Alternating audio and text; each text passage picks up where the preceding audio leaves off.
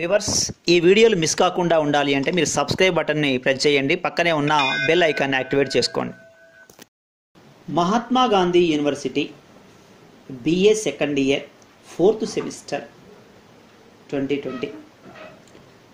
చాలామంది పిల్లలు నాకు ఫోన్లు చేస్తున్నారు, కామెంట్ చేస్తున్నారు. సార్ మాకు సెకండ్ ఇయర్ వాళ్ళం 4th సెమిస్టర్ మాకు పేపర్ పెట్టండి. తెలుగు మీడియం వాళ్ళకు పెడుతున్నారు, మాకు ఇంగ్లీష్ మీడియం వాళ్ళకు పెట్టట్లేరు, కాబట్టి ఇంగ్లీష్ మీడియం వాళ్ళకు కూడా పెట్టండి అంటే సరే వాళ్ళకు కూడా ఉపయోగపడుతుందని ఇంగ్లీష్ మీడియం వాళ్ళకు కూడా ఈ పేపర్ని మీకు వీడియో చేస్తున్నాను. ఈ వీడియో కాస్త లెంతీగా ఉండొచ్చు, అయినా పూర్తిగా చూడండి. చూస్తే ఈ సబ్జెక్ట్ మీద ఒక ఐడియా వస్తుంది మీకు.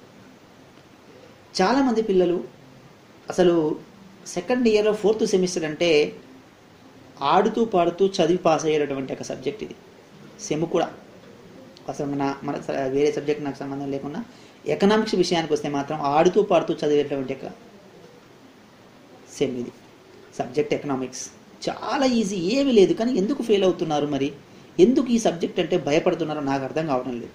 కాబట్టి మీకు దానికి సంబంధించి పూర్తిగా ఏ యూనిట్స్ ఉన్నాయి, సిలబస్ ఎలా ఉంది, క్వశ్చన్స్ ఎలా, ఇంపార్టెంట్ క్వశ్చన్స్ ఎలా అడుగుతున్నాడు అనే దానికి సంబంధించి ఈ వీడియోలో పూర్తిగా చేశాను.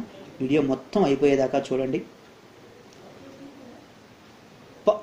Public finance and international economics ఇది మన సబ్జెక్ట్ అండి. BA సెకండ్ ఇయర్ వాళ్ళు ఎవరైతే ఉన్నారో, అంటే యూనివర్సిటీ కాకతీయ యూనివర్సిటీ వాళ్ళు ఉన్నారు, ఉస్మానియా యూనివర్సిటీ వాళ్ళు ఉన్నారు. ఇందులో కొన్ని టాపిక్స్ చేంజ్ ఉంటాయి, కొన్ని, కానీ మ్యాక్సిమం ఓవరాల్ CBCSE కాబట్టి అన్నీ కలిసి ఉంటాయి. కొన్ని 1-2 కాన్సెప్ట్స్ చేంజ్ ఉంటాయి, అంతేగాని మొత్తం చేంజ్ ఏమి ఉండదు. కాబట్టి వేరే వాళ్ళు కూడా దీన్ని ప్రిపేర్ కావచ్చు, ప్రాబ్లం ఏం లేదు. క్వశ్చన్ పేపర్ కూడా ప్రిపేర్ కావచ్చు. మీరు ఒకసారి సిలబస్ చూసుకొని దాని ప్రకారం ప్రిపేర్ అయితే సరిపోతుంది. ఈ బుక్ పేరు public finance and international economics. Content చూడండి, సిలబస్ ఏమి సిలబస్ ఇచ్చాడు మీకు సెకండ్ ఇయర్ వాళ్ళకు 4th సెమ్గా.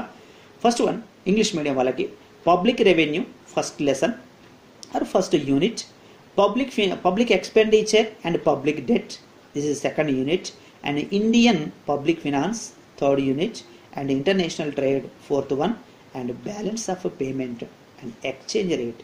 So these are the 5 lessons which we are going to write the examinations for 4th semester for 2020 academic year. మీరు రాయబోతున్నారు ఈ exam. ఈ ఎగ్జామ్లో ఎలా బ్లూ ప్రింట్ ఎలా ఉంది సార్ అంటే, first 4 marks question, then 12 marks. Each lesson will carry 16 marks. 16 marksలో ఏముంది, ఒక 4 marks, ఒక 12 marks. Then second lesson also 4, 12. Then 4, 12, 4, 12, 4, 12. Total how many 4 marks questions? 5. 5 4 ja 20. How many 12 marks questions? Means 5. 5 12 ja 60. Total marks is 80. So here the maximum marks are 80. So you have to complete in 3 hours of public finance and international economics. So this is the contents or syllabus which we are going to write the examination for 2020 exams. Here let us go to the unit wise. First unit. In the first unit, explain the scope and importance of public finance. Easy general concept ఇది. What is the public finance? What is the scope and importance of public finance? అసలు public finance అంటే ఏంటి, public finance యొక్క importance ఏంటి, వాటి scope ఏంటి అని అడుగుతున్నాను. ఇంతకు మించి ఏముందండి, చాలా ఈజీ ఆన్సర్ ఇది. సో దీని మీద కాన్సన్ట్రేషన్ చేయండి. Explain the scope and importance of public finance. వీటి పాయింట్స్ ఉంటాయి, కొన్ని ఆ పాయింట్స్ మీరు ఎక్స్ప్లెయిన్ చేయాల్సి ఉంటుంది. ఇవి అన్ని 12 marks క్వశ్చన్స్ మనం ఎక్స్ప్లెయిన్ చేసుకుంటున్నాం. Then define and distinguish between public finance and private finance. It's easy. Public and private కొన్ని పాయింట్స్ ఉన్నాయి, ఒక 8-9 పాయింట్స్ ఉన్నాయి, అవి మీరు ఎక్స్ప్లెయిన్ చేయాల్సి ఉంటుంది. అర్థమైందా? కాబట్టి ఇలా మీరు ఫైనాన్స్కు సంబంధించి 2 క్వశ్చన్ల నుంచి ఒక క్వశ్చన్ అడుగుతారు. ఫస్ట్ ఇంట్రడక్షన్ లెసన్ కాబట్టి ఇంట్రడక్షన్ కాన్సెప్ట్ ఖచ్చితంగా అడుగుతాడు. ఈ 2 చదివితే ఒక క్వశ్చన్ ఎగ్జామినేషన్లో అడుగుతున్నాడు, వస్తుంది, that's all, no doubt at all. ఇది ఫస్ట్ క్వశ్చన్. దెన్ సెకండ్, అదే యూనిట్లో సెకండ్గా మీకు ఏమడుగుతాడంటే, రెవెన్యూ ఉంది.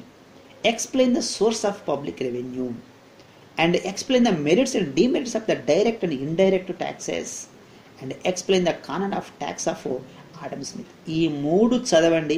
ఇందులో ఒక క్వశ్చన్ ఎగ్జామినేషన్ అడుగుతాడు అంతే. ఈ మూడిట్లలో నుంచి ఒక క్వశ్చన్ అడుగు వస్తుంది, ఈ రెండిట్లలో నుంచి ఒక క్వశ్చన్ వస్తుంది, ఈ యూనిట్లో నుంచి 2 క్వశ్చన్లు వస్తాయి.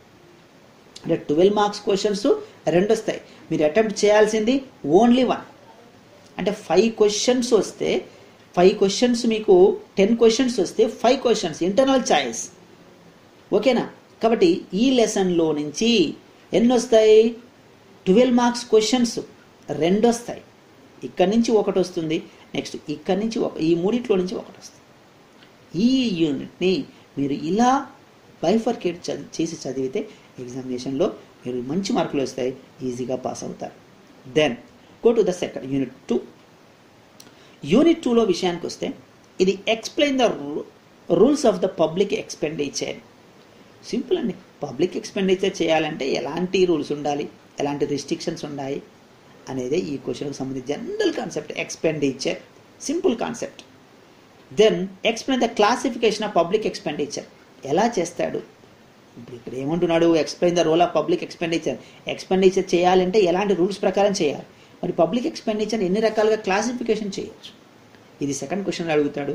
Then థర్డ్లో what are the causes for increasing the public expenditure. ఇదంతా ఒక క్వశ్చన్. ఈ 3 క్వశ్చన్లు ఒక కాన్సెప్ట్ ఎక్స్పెండిచర్. నెక్స్ట్ ఇక్కడికి వస్తే explain the classification of debt. Debt means debit, అప్పు తెచ్చుకోవడం. ఏమంటున్నాడు? Explain the classification of public debt. అప్పు తెస్తున్నాడు, ఆ అప్పుని ఎన్ని రకాలుగా డివిజన్ చేయొచ్చు. Then what are the causes for increasing the public debt. అవునండి, జనాల దగ్గర అప్పు ఎందుకు పెరుగుతుంది? So what are the causes for increasing in public debt and explain the debt redemption methods of the government. మరి అప్పు తెచ్చింది గవర్నమెంట్, తెచ్చిన అప్పుని ఎలా తీర్చుతుంది? ఇదే డెట్ రిడమ్షన్, అప్పు తీర్చివేయటం. Explain the debt redemption methods of the government. Government అప్పు తెస్తుంది, ఆ అప్పుని ఎలా తీర్చుతుంది? ఇది debt redemption methods of the government. ఏముంది, సింపుల్ కాన్సెప్ట్ ఇదంతా. కాబట్టి మీరు కాన్సన్ట్రేషన్ చేస్తే, చదివితే ఈజీగా అర్థమయ్యే జనరల్ కాన్సెప్ట్ ఇదంతా. సో ఇది మీకు సెకండ్ యూనిట్కి సంబంధించింది. Next goes to the third unit. Third యూనిట్లో చూడండి, ఇది జనరలే. Explain the tax policy in India. మన ఇండియా గురించే ఉంటుంది, అదేమో కాన్సెప్ట్, ఇదేమో ఇండియాకు సంబంధించి. Explain the tax policy. Tax policy ఎలా ఉంది ఇండియాలో అనేది. Next explain the source of revenue and expenditure of the government. గవర్నమెంట్కు సోర్స్ ఆఫ్ ద రెవెన్యూ, డబ్బులు ఎక్కడి నుంచి వస్తాయి, దేని మీద ఖర్చు పెడుతుంది government. Explain the source of the revenue. Indian government, ఇండియాకు సంబంధించింది కాబట్టి ఇండియా గవర్నమెంట్కి డబ్బులు ఎక్కడి నుంచి వస్తాయి. ఒకటి continuation expenditure items of the government. Government వేటి మీద ఖర్చు పెడుతుంది అంటే ఇక్కడ ఈ క్వశ్చన్ వేరువేరుగా ఇవ్వవచ్చు, కలిపి ఇవ్వచ్చు.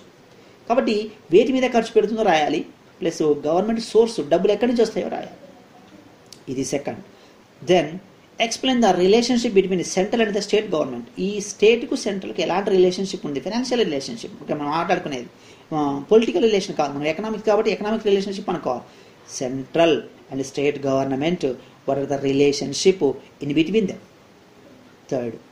Next, fourth one, explain the features of federal finance and explain the functions of finance commission.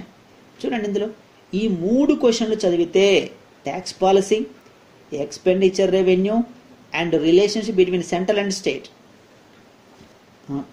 చూడండి ఏంటిది, ట్యాక్స్ పాలసీ ఒకటి, ఈ యొక్క రెవెన్యూ ఎక్స్పెండిచర్ ఒకటి. ఇవి 6 క్వశ్చన్స్ ఉన్నాయి చూడండి. ఈ 6 క్వశ్చన్లలో నుంచి 2 క్వశ్చన్లు ఎగ్జామినేషన్లో మీకు అడుగుతున్నాడు. ఎగ్జామినేషన్లో లాస్ట్లో చూడండి, explain the types of budget. ఇది నెక్స్ట్ డిఫరెంట్ కాన్సెప్ట్.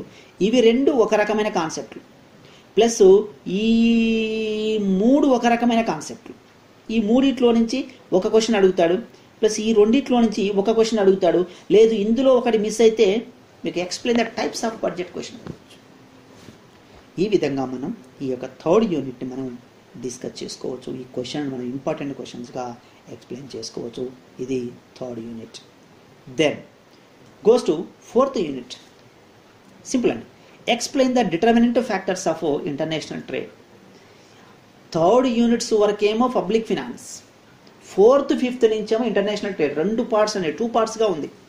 ఓన్లీ మనం 12 మార్క్స్ గురించే డిస్కషన్ చేస్తున్నాం. ఈ సెకండ్ పార్ట్ అంటే మనకు అది అయిపోయింది. ఏది పబ్లిక్ ఫినాన్స్ అనేది అయిపోయింది. ఇప్పుడు ఇంటర్నేషనల్ ట్రేడ్కి సంబంధించి 4th 5th అది ఇంటర్నేషనల్. సెకండ్ పార్ట్ అదే టైటిల్లోనే చూడండి ఇక్కడ public finance and international economics. ఇది ఇంటర్నేషనల్ ఎకనామిక్స్ ఇదంతా 4th నుంచి 1 to 3rd యూనిట్స్ ఏమో పబ్లిక్ ఫినాన్స్కి సంబంధించి. కాబట్టి ఇక్కడ explain the determinant factors of international trade. So what are the factors can determine the international trade? అసలు ఇంటర్నేషనల్ ట్రేడ్ని ఎందుకు అవసరం అండి, అవి ఏ ఫ్యాక్టర్స్ డిటర్మైన్ చేస్తాయి అనేది అడుగుతున్నాడు. Next explain the Adam Smith theories of international trade. మీకు ఆడమ్ స్మిత్ ఒక థియరీ చెప్తాడు ఇంటర్నేషనల్ ట్రేడ్కి సంబంధించి, ఎలా బిజినెస్ చేయాలి, ఇంటర్నేషనల్ ట్రేడ్ ఎలా చేస్తే బెనిఫిట్గా ఉంటుంది అనేది ఒక థియరీ ఉంది Adam Smith. In the same manner the రికార్డియన్ theory of international trade, same Adam Smith, రికార్డియన్, both are the classical economist. వీళ్ళు క్లాసికల్ ఎకానమిస్ట్, వీళ్ళు ఇంటర్నేషనల్ ట్రేడ్ ఇంట్రడ్యూస్ చేస్తారు. వీళ్ళ 2 సిద్ధాంతాలు ఉన్నాయి. కాబట్టి ఇందులో నుంచి ఒక క్వశ్చన్ ఖచ్చితంగా అడుగుతున్నాడు. Next explain the హెక్సర్ and వహిలియన్ theory of international trade. వీళ్ళు మోడర్న్ ఎకానమిస్ట్. వీళ్ళంతానేమో ఫస్ట్ టైం చెప్పిన వాళ్ళని క్లాసికల్ అంట, ఆ తర్వాత చెప్పిన వాళ్ళని మోడర్న్ అంట. So హెక్సర్ and వహిలియన్ the both are there. వీళ్ళిద్దరు వేరు. వీళ్ళు ఒక థియరీ ఇంట్రడ్యూస్ చేశారు. దీన్నే హెక్సర్ వహిలియన్ థియరీ ఆఫ్ ఇంటర్నేషనల్ ట్రేడ్ అంటారు. సో ఇది కూడా చాలా ఇంపార్టెంట్. ఈ 3 చదివారు అంటే కన్ఫామ్గా ఒక క్వశ్చన్ ఎగ్జామినేషన్లో దిగుతుంది, ఎగ్జామినేషన్లో కన్ఫామ్గా వస్తుంది. Next explain the role of international trade for the economic development. అవునండి, ఎకనామిక్ డెవలప్మెంట్ కావాలి అంటే ఇంటర్నేషనల్ ట్రేడ్ చేయాలా, తప్పనిసరిగా ఉండాలా అనేది ఇక్కడ ఎగ్జామ్లో అడుగుతున్నాడు మీకు question. Next right N about of tariff and Kotas. ఇది కూడా మీకు ఎక్స్ప్లెనేషన్ ఉంది. టారిఫ్స్ గూడ్స్ పంపేటప్పుడు కానీ తెచ్చుకునేటప్పుడు కానీ వేసేదాన్ని ట్యాక్స్ అంటాం. మన కంట్రీ లోపల వేసేదాన్ని ట్యాక్స్ అంటాం. ఒక దేశానికి ఇంకో దేశం వస్తువులు పంపినప్పుడు తెచ్చుకున్నప్పుడు టారిఫ్స్ అంటాం. అదేవిధంగా కోటాసు కూడా ఉన్నది. సరే మనకు టైం లెంత్ తక్కువ ఉంది కాబట్టి నేను ఎక్స్ప్లెయిన్ చేయలేకపోతున్నాను. కాబట్టి కోటాస్ మనం ఎన్ని తెచ్చుకోవాలి, ఎన్ని లిమిటెడ్ ఉంటాయి అనేది కోటాకు సంబంధించింది. ఇది మీకు 4th యూనిట్కు సంబంధించినటువంటి క్వశ్చన్స్, ఇంపార్టెంట్ క్వశ్చన్స్. ఈ క్వశ్చన్లు చదవండి, కన్ఫామ్గా మీకు ఎగ్జామినేషన్లో మంచి మార్కులు వస్తాయి, ఎగ్జామినేషన్లో పాస్ అవుతారు. కాబట్టి కాన్సన్ట్రేషన్ చేయండి. ఇది 4th యూనిట్కు సంబంధించింది. Next goes to 5th unit. Simple చాలా. Explain the item of balance of payment account. Balance of payment మనకు బ్యాలెన్స్ ఆఫ్ పేమెంట్ అకౌంట్లో ఎలాంటి అంశాలు ఉన్నాయి అని అడుగుతున్నాడు. అది కూడా ఎగ్జామినేషన్లో అడగొచ్చు. What are the methods to be taken to reduce the డిజీక్విలిబ్రియం అనొచ్చు, ఇన్ఈక్విలిబ్రియం అనొచ్చు, BOP బ్యాలెన్స్ ఆఫ్ పేమెంట్. ఇది బ్యాలెన్స్ ఆఫ్ పేమెంట్ అనేది ఒక పెద్ద కాన్సెప్ట్. ఇది సరే మనకు టైం ఇంత సరిపోదు కాబట్టి అదంతా నేను ఎక్స్ప్లెయిన్ చేయలేను. బ్యాలెన్స్ ఆఫ్ పేమెంట్ అంటే మనం పంపినప్పుడు తెచ్చుకున్నప్పుడు మనకు లాభమా వాళ్ళకు లాభమా ఇవన్నీ BOPలో చూపిస్తాం. కాబట్టి ఒకవేళ మనమే ఎక్కువ తెచ్చుకుంటే వాళ్ళకి బాకీ పడితే అప్పుడు డిజీక్విలిబ్రియం వస్తుంది. ఆ డిజీక్విలిబ్రియం వచ్చినప్పుడు ఏం చేయాలి అనేదే ఇక్కడ ఈ మెథడ్స్ అడుగుతున్నాడు. ఆ మెథడ్స్ ఎగ్జామినేషన్లో అడగొచ్చు. కొన్ని మెథడ్స్ ఉన్నాయి, అవి రాయాల్సి ఉంటుంది. Next explain the features of exchange rate. Next explain the type of exchange rate. ఈ రెండిట్లో నుంచి ఒక క్వశ్చన్ ఎగ్జామినేషన్లో అడుగుతాడు ఖచ్చితంగా. ఇక్కడ 2 కాన్సెప్ట్లు ఉన్నాయి చూడండి. ఒకటేమో ఎక్స్చేంజ్ రేటుకు సంబంధించింది, ఒకటేమో బ్యాలెన్స్ ఆఫ్ పేమెంట్కు సంబంధించింది. ఈ రెండిట్లో నుంచి ఒక క్వశ్చన్, నెక్స్ట్ ఈ రెండిట్లో నుంచి ఒక క్వశ్చన్ అడుగుతాడు. ఇలా ప్రతి యూనిట్లో నుంచి 2 క్వశ్చన్లు అడుగుతాడు. మీకు 5 యూనిట్స్ ఉన్నాయి, మనకు 10 క్వశ్చన్స్ అడుగుతాడు. మనం రాయాల్సింది 5 క్వశ్చన్స్. ఈ విధంగా మనకు ఆల్రెడీ మీకు మోడల్ పేపర్ ఉంది, ఎలా రాయాలి ఏంది, BA వాళ్ళు, సెకండ్ ఇయర్ వాళ్ళు, ఫస్ట్ ఇయర్ వాళ్ళు, ఫైనల్ ఇయర్ వాళ్ళు ఎలా రాయాలో మీకు మోడల్ పేపర్ ఉంది. కాబట్టి దీనికి సంబంధించి మీకు అన్ని వీడియోస్ చేశాను. సో ఇలా మనకు 5 యూనిట్స్కి సంబంధించి ఎగ్జామినేషన్లో మీరు ఈ క్వశ్చన్లు బాగా పర్ఫెక్ట్గా చదివితే ఎగ్జామినేషన్లో మంచి మార్కులు వస్తాయి. మీరు ఎలాంటి టెన్షన్ పడాల్సినటువంటి అవసరం లేదు. ఒకవేళ మీకు ఇంకా సబ్జెక్టు సంబంధించిన ఏమైనా డౌట్స్ ఏమైనా ఉంటే మీరు జాయిన్ బటన్లో జాయిన్ కాండి. 59 రూపీస్ ఏముంటుంది, అది యూట్యూబ్ వాళ్ళు స్పాన్సర్ చేసేది, యూట్యూబ్కే పోతుంది.